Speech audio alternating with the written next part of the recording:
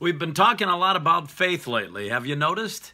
Well, today we're going to talk about faith and resisting the devil and humility.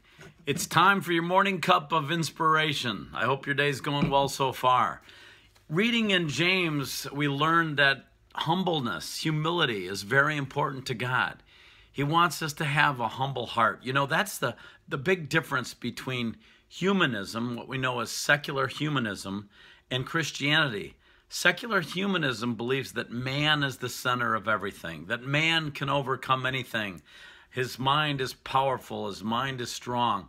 And you see, man kind of becomes the center of everything. Whereas in Christianity, God is the center of everything. Christ, our Savior, is the focal point of our lives. Let's read about faith and resistance and humility. In James chapter 5, I'm starting in verse 6. It says, but he gives us more grace. That is why Scripture said, God opposes the proud, but he gives grace to the humble. And then we read, submit yourselves then to God. Resist the devil and he will flee from you. Have you ever felt like the temptations are all around you and that they just won't go away and that the devil's just not letting you go and he doesn't ease up on you?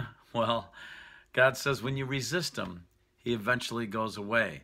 When you know you're tempted to do something that is wrong and you keep saying no, and you go to God in prayer and say, give me strength, that resistance leads to victory.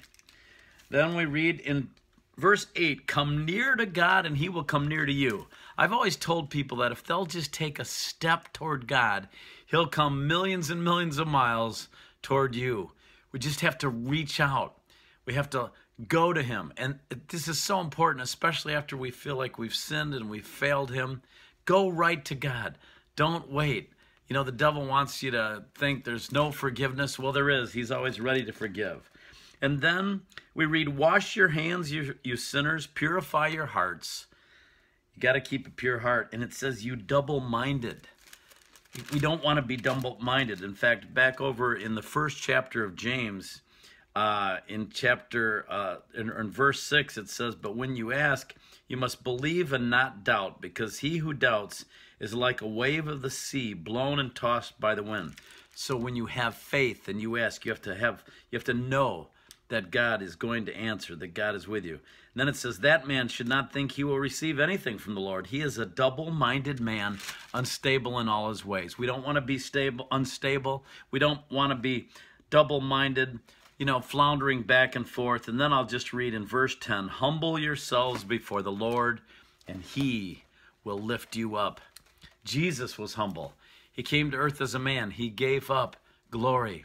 He died on a cross. He suffered humiliation. He suffered beatings at the hands of the soldiers, and yet he did it for you and me. Let's pray. God, help us to resist the devil.